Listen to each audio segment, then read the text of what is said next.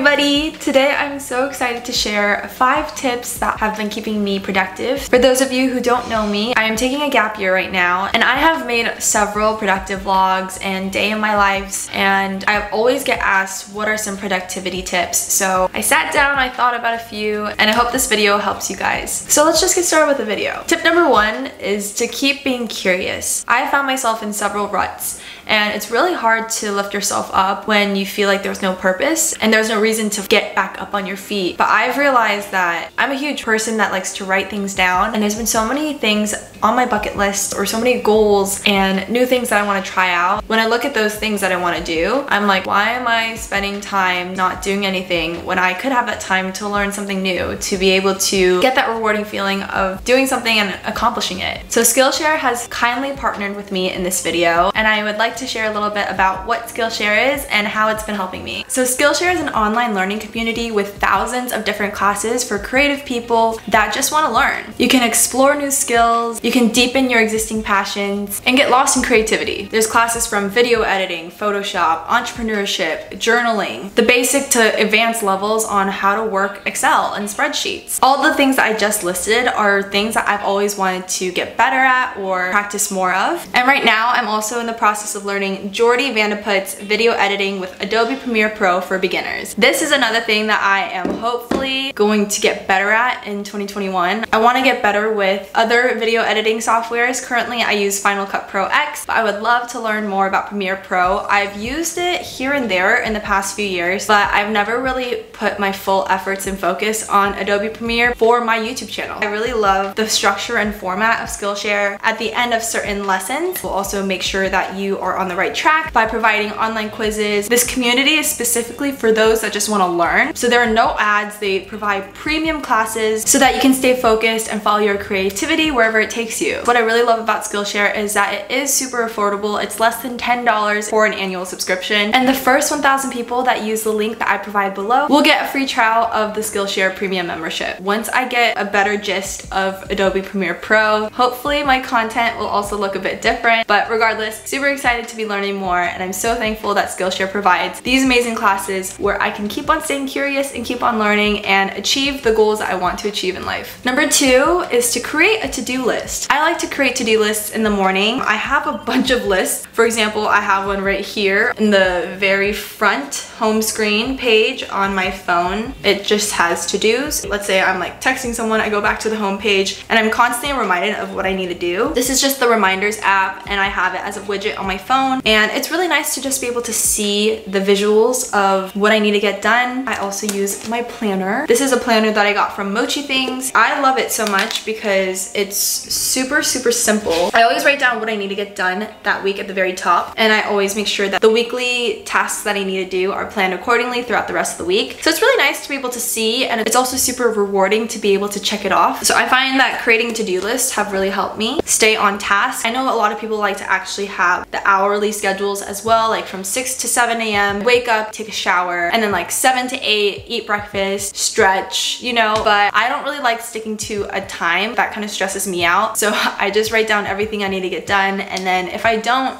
then I do an X, and I hate those X marks. So the next day I make sure that that X mark becomes a check mark. So yeah, it really helps me stay on top of my things, and I highly suggest you guys try it out and do the same. Number 3 is to network. Taking a gap right now has been really interesting to see how I should plan out my days, how I'm going to manage my time. And one thing I really try to challenge myself is to reach out to someone, even on LinkedIn or any networking app, and asking if I could just have 15 minutes of their time, and that I am a college student. A lot of older people in their careers that are professionals now have always said that one thing that gravitates their attention is the fact that we are students still. And for those of you who are students as well, just emphasizing that you just want to keep on learning and see how they've been able to get to where they are and seeing their growth and development in their career. People just want to help at the end of the day. And I always end up hearing something along the lines with whenever I am networking or chatting with someone. I've had so many mentors and so many great people that have led me to where I am today, and all I want to do is just give back. So sharing their stories to us may be like such an amazing thing,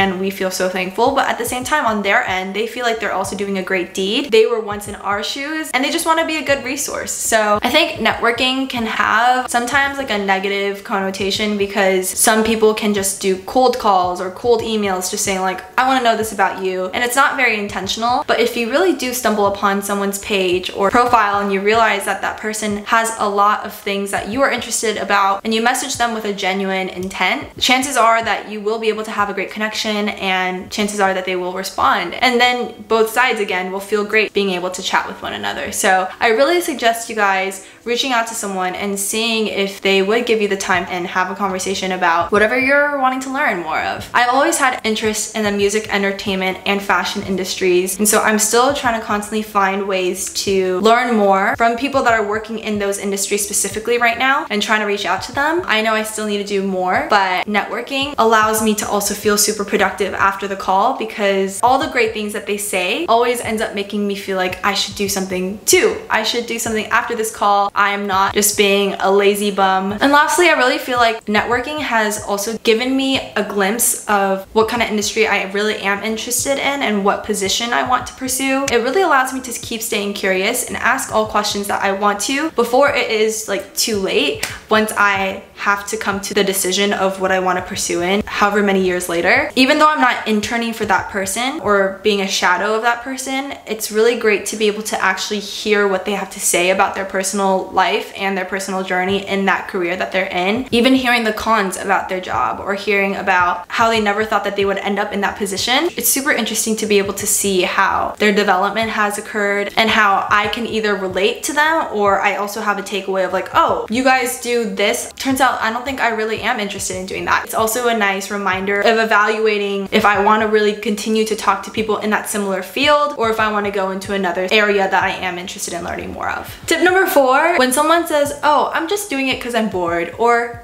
it's just for the funsies, those kind of hobbies actually can turn into something. One of the interests that I have is creating Spotify playlists on my downtime. If you guys want to see my Spotify, I have it linked down below. But for me, it's one of those things where I do it for the funsies, just to be able to have a playlist that has songs that are aligned with each other based on whatever I title that playlist. And one of mine that I really enjoy listening to frequently is called Korean chill music. Initially, I was creating this playlist for myself and only for myself, but then there came a point where I was like, the songs and the artists I have featured in this playlist, I feel like other people will also enjoy. So I created a TikTok, a very simple, like, here are some songs that are great that are Korean chill. And then I just featured that my playlist is also available on my Spotify, and I ended up getting a few likes. I think I have like 80 likes on that playlist now, and I feel pretty proud to know that there are other people in the world that share the same music taste and also enjoy the songs that I have included. And so it makes me feel like I actually did do something productive, because not only was I making myself happy, but I was making other people happy as well. And the fact that there's a slight reward in this activity that I had that was initially just for me, just to do for fun. It's so simple, but it's so amazing to know that when I was using that time to do that little thing, for me, the time was well worth it. All these activities are starting because you yourself just want to do it. Whatever, it's a hobby, it's a side thing, no big deal. But there's so much joy that can come out of it, and although it is a small win, those small wins are so rewarding in the end. At the end of the day, your happiness is productive. So this falls into my 5th and final tip, and that is to take a step back and ask yourself what productive really means to you. As I mentioned earlier, I have made several productive vlogs, but I've also came across other people's productive vlogs, and I realized that what we showcase in our own productive vlogs